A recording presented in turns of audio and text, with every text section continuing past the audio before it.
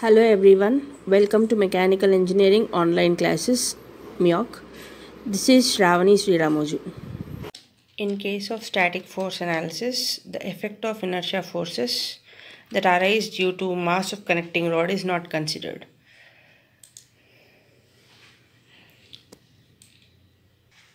So let us consider the forces acting on the AC engine mechanism.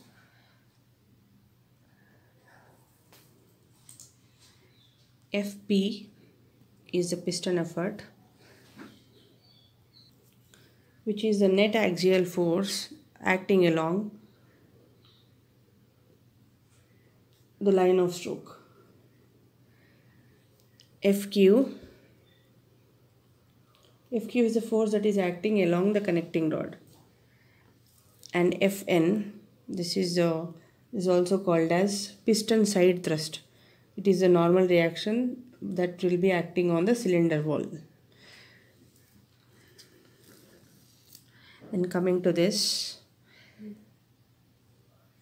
Ft is a tangential force acting at the crank pin, and Fr is a radial force acting on the crankshaft.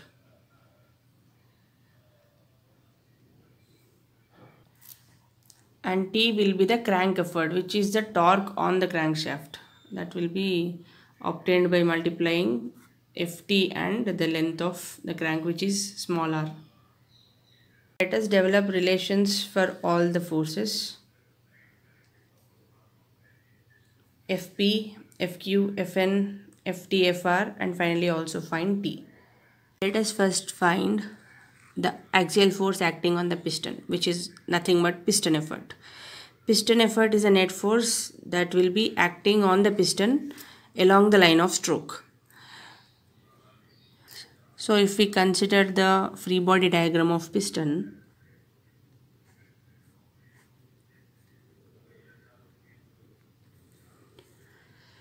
the gas force, because from our figure the gas is onto the left side of the piston, so let Fg be the gas force or force by the gas acting on the piston. Then depending on whether the piston is moving towards IDC or away from IDC, whether it is rightward or leftward, depending on that the inertia force and frictional resistance exists.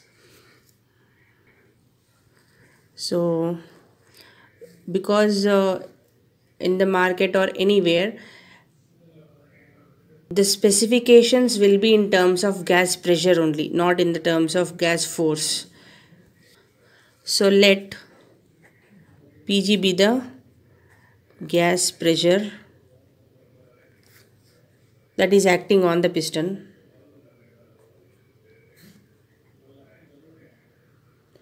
taken in say Newton per meter square, and Fg is the gas force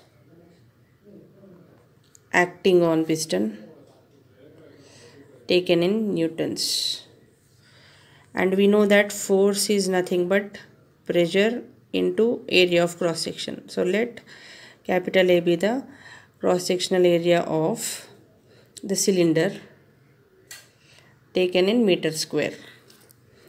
So let this be pi by 4 d square, where d is the diameter of cylinder in meters. And let Fi be the inertia force due to the reciprocating part. Here the reciprocating part is piston or slider. So this is taken in newtons. In static force analysis, we consider the mass of reciprocating parts. We will not consider the mass of connecting rod. So we will have Fi due to piston. So Fi can be written as mass into acceleration, mass of the reciprocating part Mr into acceleration of piston AP. So let this be taken in meter per second square, And from our previous derivations, previous videos, we know that AP can be given as r omega square into cos theta plus cos 2 theta by small n, which is obliquity ratio. And let RF be frictional resistance or simply friction taken in Newton. So here we will have two cases. One, when I am considering the piston to be moving towards IDC, meaning that the piston's motion is rightward. It is under acceleration. Fg is always here because gas is always on the left side from our diagram. So frictional resistance and inertia force both will be opposing motion. So we will have inertia force acting leftward and also frictional resistance acting leftward. So the net axial force acting on the piston when the piston is in acceleration can be given as Fp is equal to, if I am considering rightward forces to be positive, then it will be Fg minus Fi minus Rf. This is nothing but pressure into area minus Fi is mr into AP. AP is nothing but r omega square into cos theta plus cos 2 theta by n minus Rf. So if at all we want to write it in full terms, it is pressure into pi by 4 d square minus mr r omega square into cos theta plus cos 2 theta by n minus Rf. So this is the piston effort. This is the net force acting on the piston when the piston is moving rightward or towards IDC, which is acceleration. The other case is when the piston is moving away from IDC. Say the motion is away from IDC. So this is retardation. But again, since the gas is on the left of piston, the force will be from left only. So this is Fg. And inertia and friction both will oppose the motion. So Rf and Fi are along Fg or reverse to motion direction.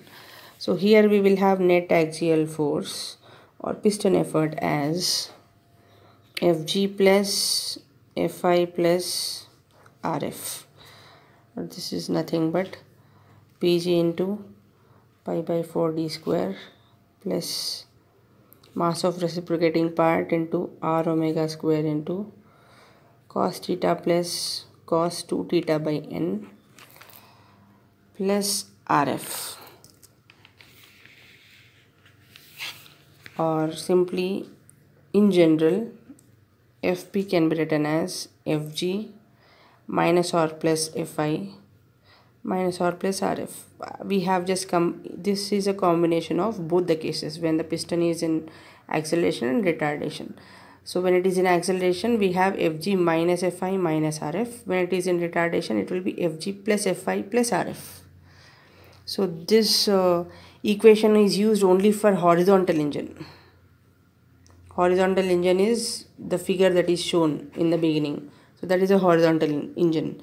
In case of a vertical engine, the effect of weight of reciprocating part is also considered.